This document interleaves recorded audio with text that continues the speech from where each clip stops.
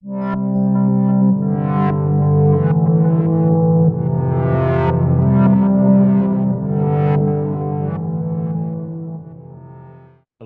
I'm Bretton, one of our MCAT tutors here at Inspira Advantage, where we help students get to medical school and other professional programs. Hello, future doctors. Today we are going to delve into the fascinating phenomenon that marries the world of light and electricity. It's the photoelectric effect, and it is a very high-yield topic to understand for the Chem Phys section of the MCAT. Stick around till the end for some practice application problems to test your understanding. Let's dive on in. The photoelectric effect is a cool effect. It is the ejection or emission of electrons from the surface of a metal when exposed to light. But not just any light. It has to be light of a specific minimum frequency known as the threshold frequency. This remarkable discovery played a significant role in the development of quantum mechanics, even won Albert Einstein the Nobel Prize in Physics in 1921. Let's break down the energy of a photon of light first to truly understand this. So energy is given by the formula E equals hf, where E is the energy of the photon, h is Planck's constant, and f is the frequency of the light. Planck's constant is a very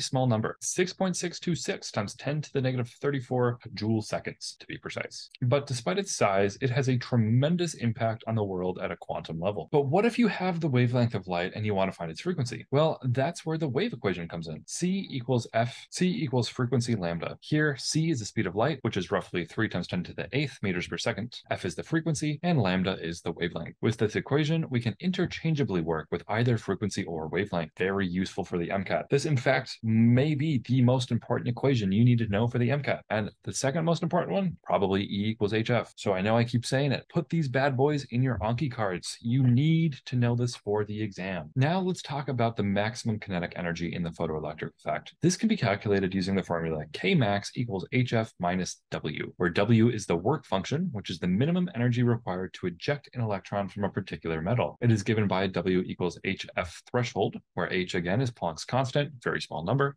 and F threshold is the threshold frequency. This equation is a lot less important than the other two, but nonetheless worth talking about since we're talking about the photoelectric effect. To provide a deeper understanding, let's consider a couple practice problems I teased you with at the beginning. So, problem 1. If a metal has a threshold frequency of 5.5 times 10 to the 14th hertz, what is the work function in the metal in electron volts? Note, 1 electron volt is 1.6 times 10 to the negative 19 joules. And the hint here is you will have to convert joules to electron volts, so remember to do that. Give this a chance, pause the video, try it on your own. All right, solution revealed. First thing we're going to do, write down that equation so we know what we're doing. W equals HF, W equals HF. We know our work function is 6.62 times 10 to the negative 34. We know hertz because we know Planck's constant because it's never changing, 6.62 times 10 to the negative 34. We'll multiply this by the 5.5 times 10 to the 14th, which was given in the problem. Doing this math out, we get 3.63 times 10 to the negative 19th joules. And like I said, joules can't be our answer, right? So we're going to take this, convert it into electron volts by dividing by 1.6 times 10 to the negative 19th. And luckily, since these are the same, we can pretty much just ignore it. Say we take 3.6 divided by 1.6. That's a bit more than 2. Turns out to be exactly 2.27. And luckily, only one answer is close enough there, and it is answer choice B. So that's how we pick it on the MCAT. On to one more bonus problem, because I really want to make sure that this makes sense for you. A photon of light with a frequency of 6 times 10 to the 14th hertz strikes the surface of the metal from problem 1, the one right above. What is the maximum kinetic energy of the ejected electron in electron volts? I'll show you both problems. Now feel free to pause the video and try and solve this on your own. All right, let's walk through it. First, I drew a little diagram so I kind of knew what was going on. The square is the metal, frequency of light hitting it, I showed as well. We know our equation is K max equals HF minus W, and we already calculated W from the last problem. So we'll take the W from our last problem, not in electron volts first, plug that on in. H, we said, isn't changing. We were given F once again. We can crunch these numbers to get 3.42 times 10 to the negative 20 joules, but we're not in electron volts, so we have to convert one more time by dividing. We do that, and we get a K max of 0.21 electron volts. Is that an option? Oh, you betcha. Oh, you betcha. We've got answer choice B,